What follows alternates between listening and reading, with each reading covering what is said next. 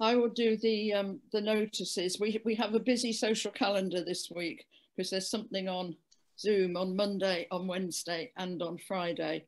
And on Monday, tomorrow, it's the church council meeting on Zoom, and it's at 7:30 p.m. And on Wednesday, some of us meet for prayer at 8 o'clock, and that's on Zoom, and you're very welcome. And on Friday, I have a more complicated notice from Mike. The fundraising quiz are doing a team are doing another quiz night on Friday, on the 8th. Proceeds from the donations to be shared between Methodist homes and the church. You can have teams of up to 4, and you can join a team on the night. And details are on the website or from either Mike and Elspeth or Tom and Carol. And I'd also like to welcome Helen, but first of all, I'll pray. Our Father God, on this first Sunday of 2021, a year we are greeting with both hope and trepidation, please fill us with your love and renew our trust in you as we share in the covenant service. Please be with Helen and speak through her, and bless all those at home who cannot do Zoom and now cannot go to a service in the church building. We ask these things in Jesus' name. Amen. Amen. Over to Helen. Thank you, Penny. Our call to worship today is from a prayer by Matthew Henry, who lived an awfully long time ago. And this is what he prayed. Gracious God, let the light of your face shine upon us.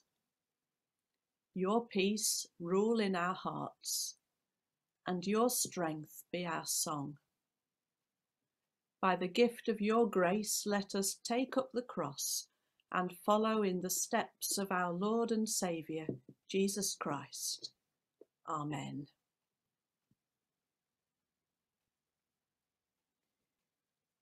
I was looking for a New Year hymn to start us off, and the golden oldies from the hymn book, I couldn't find a good broadcast of them, so we've chosen this particular golden oldie for us today.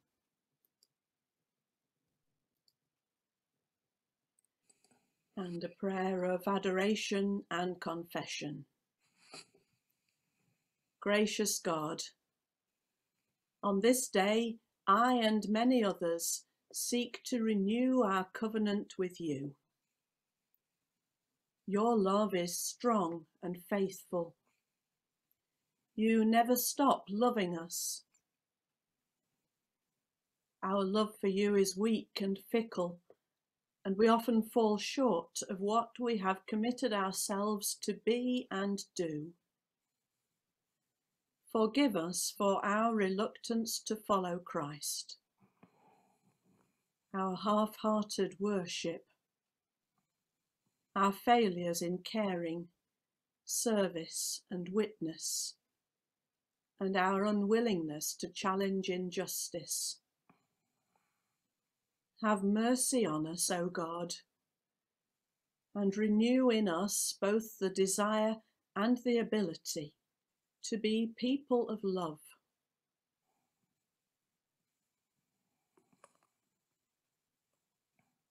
Thank you for your gracious words. Your sins are forgiven. Amen.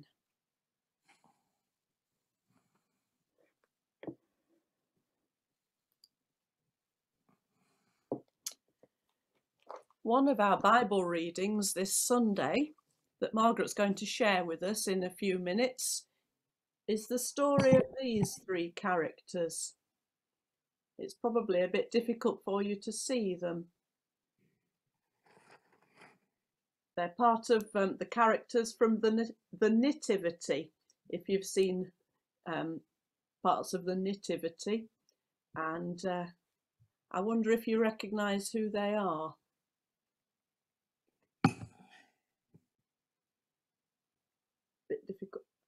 there. It's the wise men. Sometimes we call them the three kings, sometimes we call them the magi if we're feeling particularly intellectual. We think of three people, although of course it may not have been three people, because the Bible doesn't mention a number of people, just a number of gifts that were given to Jesus at the time of his birth. I don't know what you had for Christmas, but I wonder about the impact of those gifts through the year. Will they be things that you keep for a short time and then discard, like food or drink? Will they be things that you will keep for a very long time and treasure because of perhaps the person who gave them to you or the gift itself? A few years ago, I was given this cup, which I thought was really lovely, and the contents were hot chocolate with marshmallows, which of course were even lovelier than the cup itself. And it's a snow scene on it. Houses with lights shining out of the windows, and it's all covered in snow. So it's something that I particularly use during the winter, and I always think about the hot chocolate that it once contained, and I wouldn't want to get rid of it because I think it's lovely. And it makes me think too about the person who gave it to me and how thoughtful they were. I wonder if that's how you feel about some of your Christmas presents that you received a short time ago. Sometimes we get presents that are most inappropriate, don't we? I will always remember my aunt giving me a canary yellow polo-necked jumper one year and being absolutely horrified by the thought of ever wearing it, and I don't think that I ever did. But we need to search not just for the value of the gift and cherish it according to how much it was worth or what it was, but the intention behind the gift and what people felt about us as they wanted to offer us something that we might enjoy, whether we actually did or not. I wonder about the gifts that you had and where they will be this time next year. We too have gifts, of course, that we give to people. Probably some of those that I give have been wildly inappropriate at times, and people have thought, what on earth was she thinking?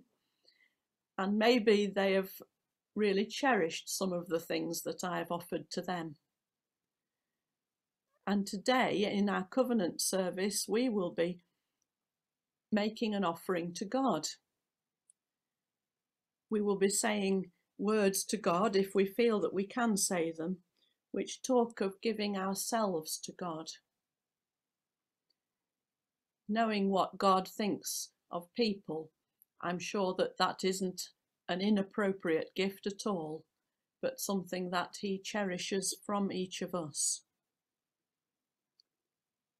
Perhaps as we share these words later, we will think about not just what we are offering, but what God feels about how we offer ourselves to him, and how he can take us and value us and use us because of what he thinks of us. After all, he sent Jesus for us. Now Margaret's going to share our Bible readings for today. The Old Testament lesson is from Jeremiah chapter 31, verses 7 to 14. The joyful return of the exiles. The Lord says, "Sing with joy for Israel, the greatest of the nations. Sing your song of praise. The Lord has saved his people.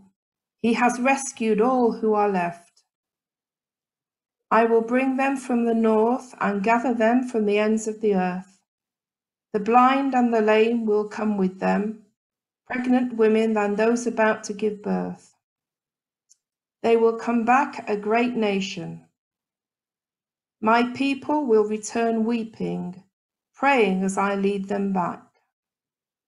I will lead them to streams of water on a smooth road where they will not stumble. I am like a father to Israel, and Ephraim is my eldest son. The Lord says, nations, listen to me, and proclaim my words on the far-off shores. I scattered my people, but I will gather them and guard them as a shepherd guards his flock. I have set Israel's people free and saved them from a mighty nation. They will come and sing for joy on Mount Zion and be delighted with my gifts, gifts of corn and wine and olive oil, gifts of sheep and cattle. They will be like a well-watered garden. They will have everything they need. Then the girls will dance and be happy, and men, young and old, will rejoice. I will comfort them and turn their mourning into joy, their sorrow into gladness. I will fill the priests with the richest food and satisfy all the needs of my people. I, the Lord, have spoken.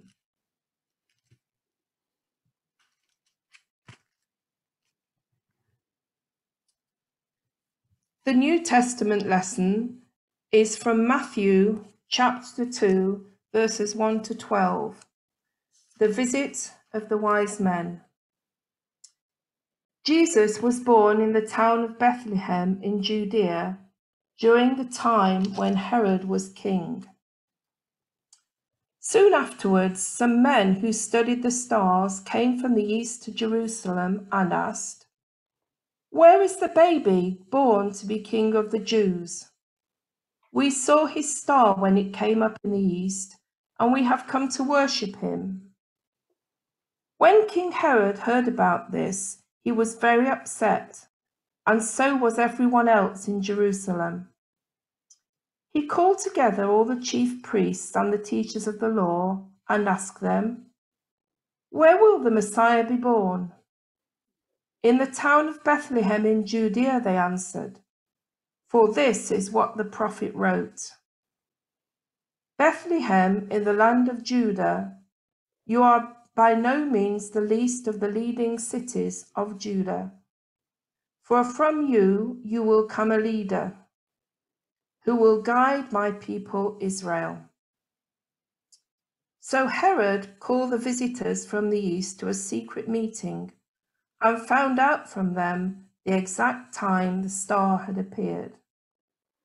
Then he sent them to Bethlehem with these instructions: "Go and make a careful search for the child, and when you find him, let me know, so that I too may go and worship him."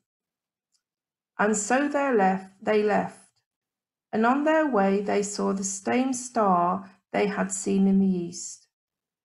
When they saw it, how happy they were, what joy was theirs! It went ahead of them until it stopped over the place where the child was. They went into the house, and when they saw the child with his mother Mary, they knelt down and worshipped him. They brought out their gifts of gold, frankincense, and myrrh, and presented them to him. Then they returned to their country by another road, since God had warned them in a dream not to go back to Herod. Amen.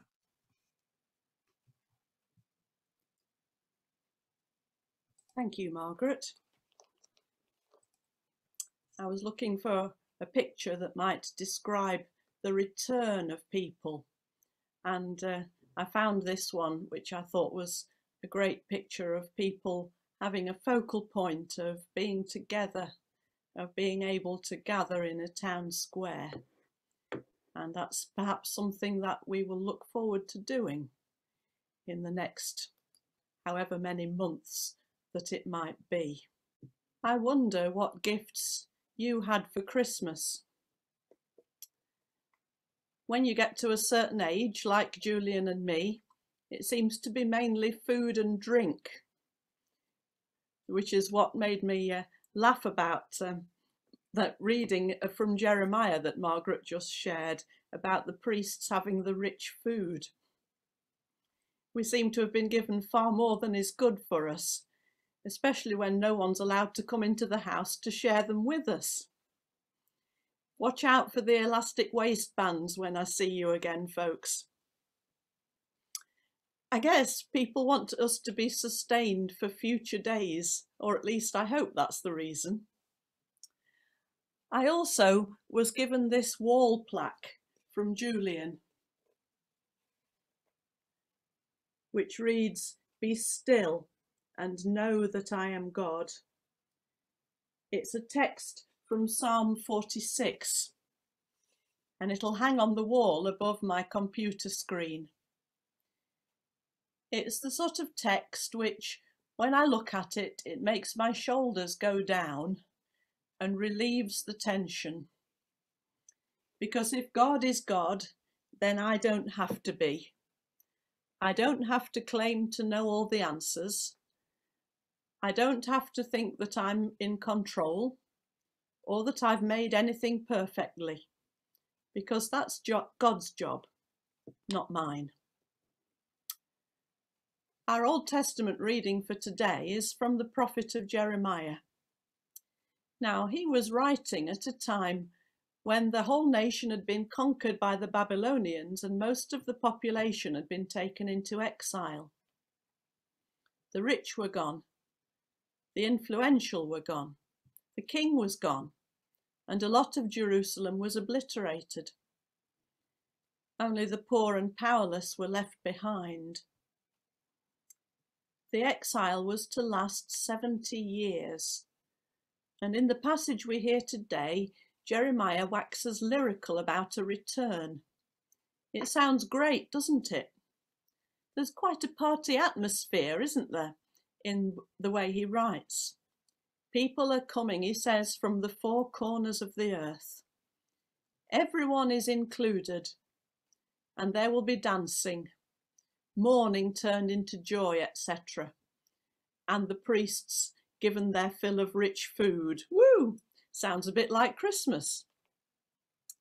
It's a picture of joy, a picture of the kingdom of heaven, and everyone is included. I wonder if that's how we're looking forward to our return to living after coronavirus is brought under control. I hope there will be a party and that everyone will feel part of it, but no one will be left out. Jeremiah is also the prophet whose most famous quotation is probably, "I will give you a hope and a future," which is a couple of chapters previous, chapter 29, verse 11. I feel as though those things are on the way when I heard a couple of days ago about people from our church who were having their first inoculations for COVID-19. How wonderful it will be when we can get together once more and not be frightened about what we may or may not be carrying or be catching. Our second reading was from Matthew's Gospel about the visit of those wise men. We hadn't heard this particular reading from the Bible this season, so I thought I'd use it today. Of course, it's very familiar to us from carols and Christmas cards, etc. But perhaps something we don't usually make so much of is that these were not the local people. They were from far away. They were not from Israel or Judah, but from the east, and that's as much as we know. We don't know quite how far they had to travel. All we know is that they were people who were considered wise, and they watched the stars. We assume they were rich because they were able to leave their usual places for a considerable time and journey and bring extravagant gifts. But look at this, at the very beginning of the life of Jesus Christ, while still a baby in a Jewish city, people from other places and other religions were drawn to worship him and offer him precious gifts. We know from later parts of the gospel story that during Jesus' ministry, other people were always being drawn to him to worship him, and that lives were changed utterly by contact with him. And that is what we proclaim, that people are still drawn to worship him, that Jesus was God, that Jesus is still God. Whether people are returning from exile and planning a great party, and that could be us in a few months' time, when we're actually able to greet one another and sing and dance if we feel so inclined, or whether people are arriving from a different culture and by a completely different route, perhaps coming to believe for the very first time, they are still welcome. And I hope that we would greet them with open arms. Today we come before God to say the words of our covenant together, a service which Methodists have always shared once a year. Awesome words which we may find difficult or even impossible to say, but yet are a part traditionally of Methodist worship, a part of our remembering just who and what God is. I hope that as well as the solemnity of these words, today we'll take some time to remember the call of God to those exiles and how their return was marked with such celebration and worship, and that our return might be similarly marked. I've been given a big box from Robert with cards about the Methodist way of life, well, little leaflets actually, and I'm going to post them on to you all, along with membership cards. I hope you'll take some time to read them, and I'm hoping that perhaps we'll have a series of Bible studies to look deeper into what makes a Methodist a Methodist. The 4 subsections are quite familiar to you from your membership cards from the last few years. They're about worship, about learning and caring, about service and evangelism. Worship reminds us to pray every day, to worship together regularly, to read our Bibles and look and listen for God in Scripture. The learning and caring is caring for ourselves and those around us, learning more about our faith, practicing hospitality and generosity. The service bit is about helping people in our communities and beyond, caring for creation and God's gifts and challenging injustice. And the last bit is evangelism, speaking of the love of God, living in a way that draws others to Jesus and sharing our faith. Things to ponder for the new year. When you're sitting in front of the fire with your feet up, wondering what to read, have a little read of this and think about what it says. And so we come to the point where we have our covenant together. I'll read the part of the covenant service, and then our next slide will be the prayer that we share.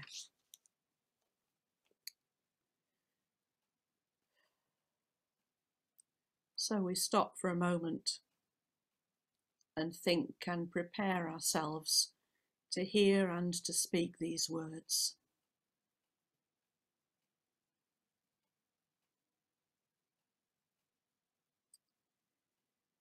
sisters and brothers in Christ, let us again accept our place within this covenant, which God has made with us and with all who are called to be Christ's disciples. This means that by the help of the Holy Spirit, we accept God's purpose for us and the call to love and serve God in all our life and work. Christ has many services to be done. Some are easy, others are difficult. Some bring honour, others bring reproach. Some are suitable to our natural inclinations and material interests. Others are contrary to both. In some we may please Christ and please ourselves. In others we cannot please Christ except by denying ourselves. Yet the power to do all these things is given to us in Christ, who strengthens us. Therefore, let us make this covenant of God our own.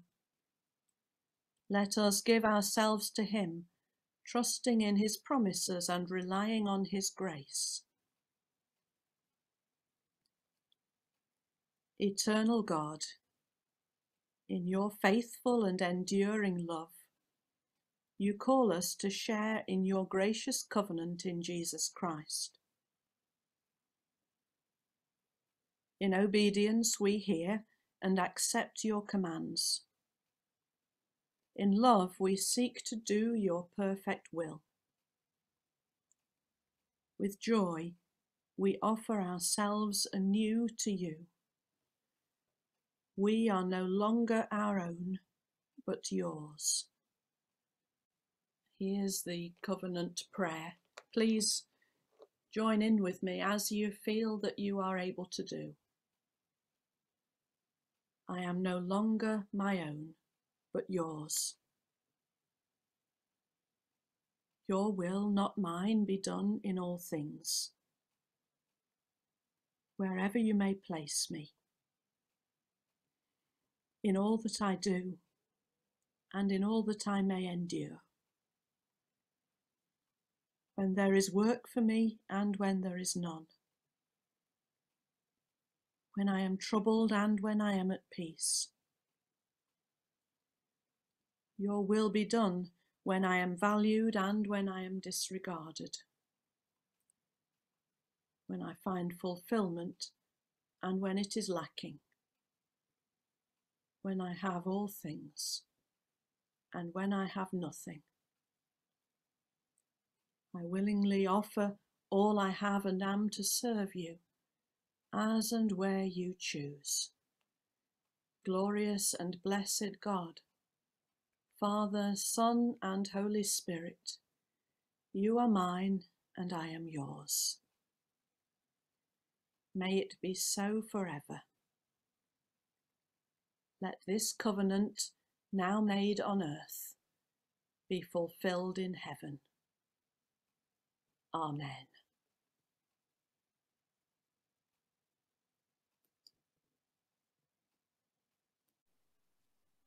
And so we pray.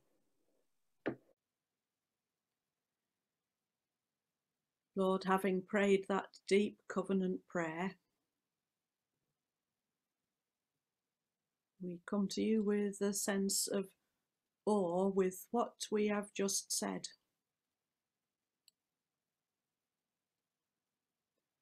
Wondering at the start of this new year if we'll be able to keep it up. Wondering just what might be the implications of it.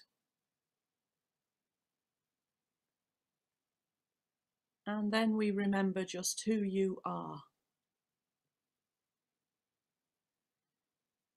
That your word reveals you to be a God of faithfulness.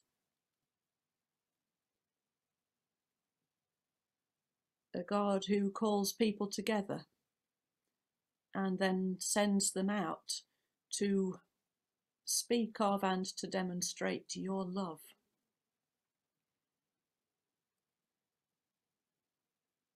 And we pray, Lord, that your church might be a faithful witness to your love.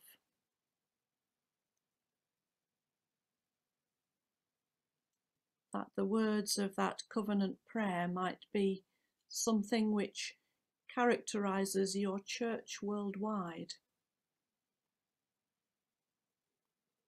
The desperate yearning to do your will, to walk in your way, to be your people.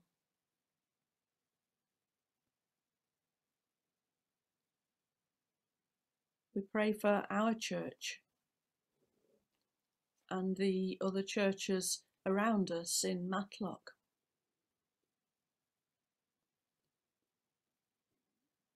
That you would help us to learn to work together well.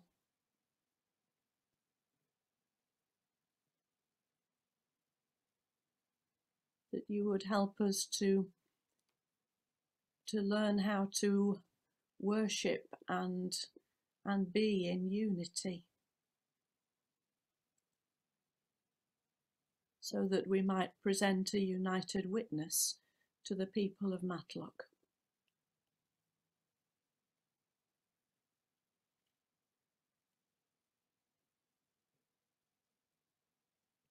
As we remember the church worldwide,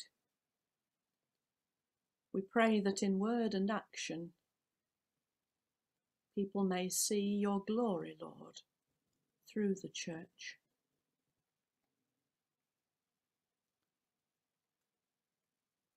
We pray for the leaders of the nations. We think of Joe Biden, who will shortly be sworn in as President of the United States.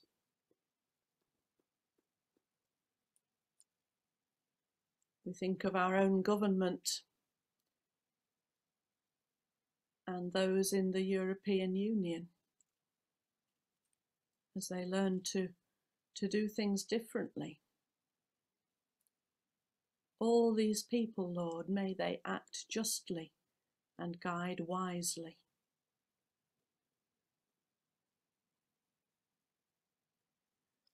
We pray for those pushed to the margins of society.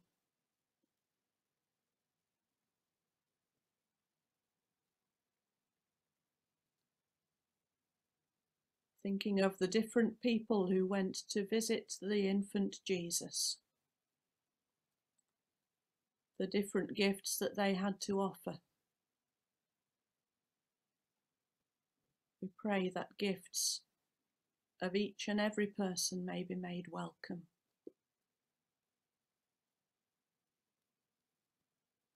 And we pray for those in need. Especially today, we give thanks that a number of our friends are receiving the COVID-19 vaccine.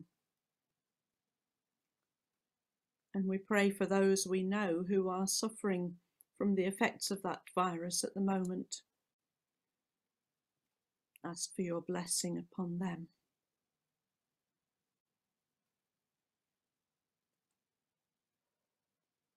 At the start of a new term, we pray for head teachers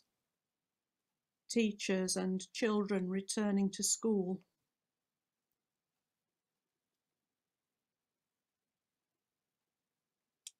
We hear the debates raging about whether children should return to school, when they should return, what it might be like. We know all this will cause a lot of stress and distress to all those involved. Lord, we pray for wisdom, for guidance, for practical help.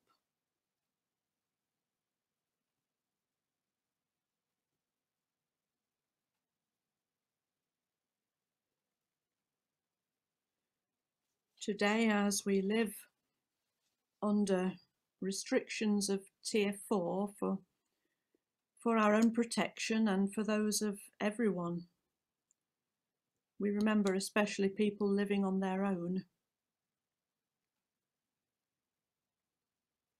People living with illness and worried about how they will manage.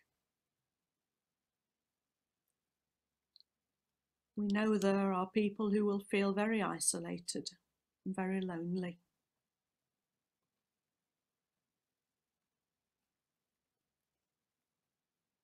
We pray they would know your companionship, O God, and that there might be people around who would lend a helping hand. And we thank you for the voluntary organisations that already do that.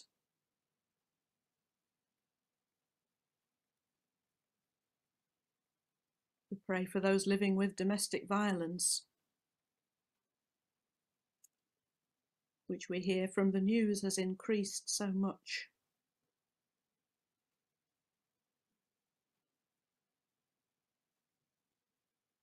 It's something that I hope none of us really understand.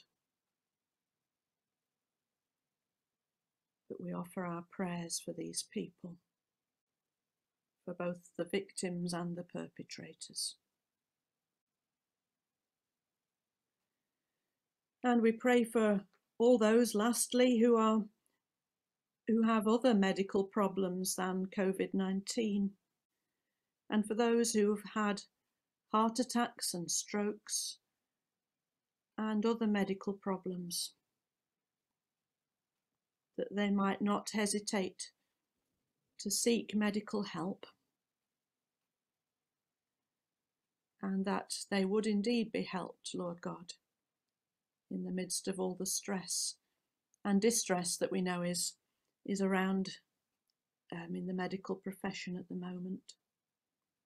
For all these folks, Lord, and more, we pray.